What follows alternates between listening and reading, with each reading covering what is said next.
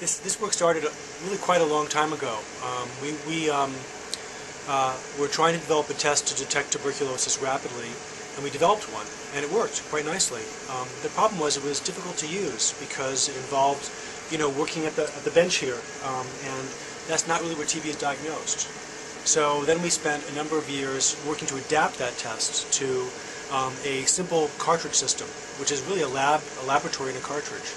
Finally got that to work after working to raise the funding and getting a bunch of collaborators together, and then got the clinical trials done, and it looks like it's a very good test, and finally the WHO approval, so it's going to probably be used in a lot of places. Well, when TB was discovered, it was discovered by observing bacteria under a microscope, and essentially that microscope is still in use to this day, and the problem with that technology is that it takes a long time to diagnose one case of TB. You have to look at 100 to 200 high-power fields in a microscope, and that can take upwards of 20 to 30 minutes per sample.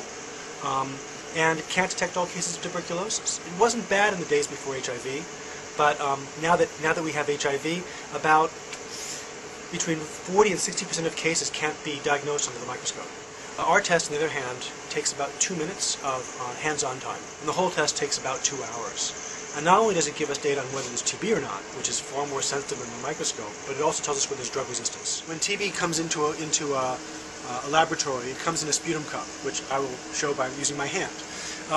And when the sputum's in the cup, you take a reagent that we've developed, and you pour it into the cup, you seal the cup, and you shake it, and you put it on the bench for 15 minutes. Okay? It's not too hard to do. And then you take one of these cartridges, you open it up, you would take a pipette, and you would pipette from the cup into the cartridge, close the lid, and put it into this machine here. Close the door, press a button, and that's it.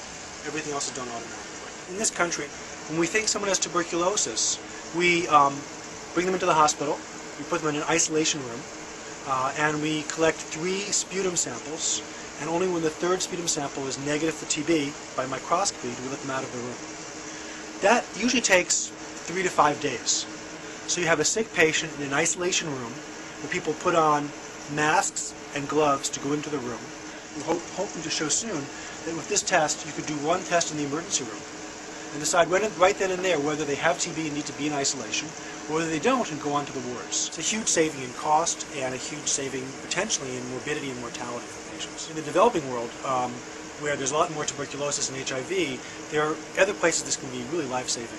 It turns out that if you take someone with HIV and treat them with HIV medicines, if they have tuberculosis and they have advanced HIV, the TB actually takes off and they can die very quickly of tuberculosis. And this group of patients is a group that is the hardest to detect TB in. Usually they're microscopy negative. So essentially we're treating people with for HIV, and they're dying of tuberculosis without it being diagnosed. They're dying within weeks.